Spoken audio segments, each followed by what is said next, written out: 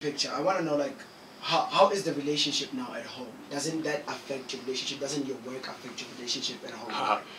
Yeah, it does. It does. But what I do a lot with my kids, I got 3 kids.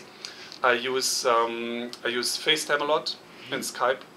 So, and sometimes it's hard to do simultaneous communication because sometimes it's different time zones. Here is perfect. This is just 1 hour difference to Germany.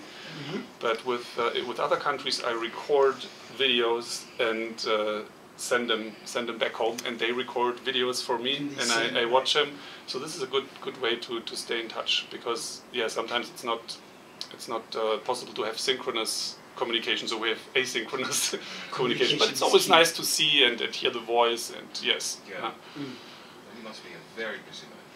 I'm quite busy, yes. Sometimes not, sometimes there's a month where there's just nothing happening. Yeah. Like in August. August is always a month where there's not so much going on. But pretty much the other 11 months of the year, yes, it's quite busy. Wow. No, I think before you leave, before you catch that flight, you should tell Adidas or Puma to call me and give me some outfits. But unfortunately, because of time, we're actually running out of time. So where can people find you if they want to follow you social media-wise, if they want to catch up and be up to date with everything that you're doing? Yeah. Well, I'm just getting started on Instagram. I know I should do that more, but because I love Instagram, and it's growing more rapidly compared to Facebook. Yeah. So you can find me on Instagram with my name, Martin Emrich. But I'm a lot more active on Facebook. And again, on Facebook, you find me with my normal name, Martin, like Martin Luther King, and then Emrich. And Emrich is like to enrich, like to enhance, but instead of the N with an M, so Emrich. Sometimes I say I'm enriching people. So it's Emrich. So you find me on Facebook, then you find me on LinkedIn, and my website is www.emrich /consulting.de. DE means Deutschland, which is Germany. So it's a brand new web page. I just relaunched it, and it's quite nice. But it's unfortunately not in English yet. But it's a lot of nice pictures you can look at. But when can we visit you to learn more about your languages and everything that you've learned? When can we visit you? Visit me in Germany? Wherever it is, wherever you are.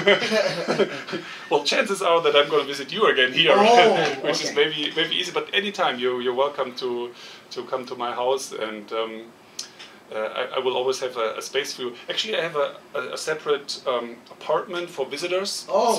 Anyone who wants to visit is welcome. We have a guest center, so to speak. I'll prepare my room for Christmas this year. I will prepare my stuff. I want to go. That's beautiful, because on Christmas we have these beautiful Christmas markets, which are very unique. And a lot of people from all over Europe come to Germany just to see the German Christmas markets. So well, you heard it yourself, my friend. Germany is where we are going. We gotta brush up before we go there, because the aim is to learn, right? But I want to leave you behind because you're from my country. You gotta make me speak English. At this university here, can you study German? Can you take German lessons here? I'm not too accurate.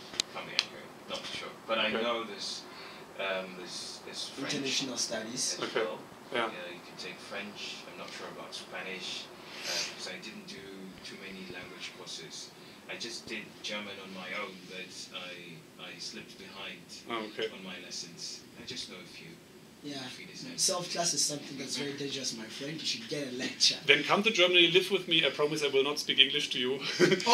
Like what I suggested, live with me as a German host family, and then you will learn it in Germany. Wow, we should definitely come. Thank you very much for joining us, Dr. Martin. Thank you so much, Theo. It was a great conversation. Thank you so much. Here's a beautiful song from Cole.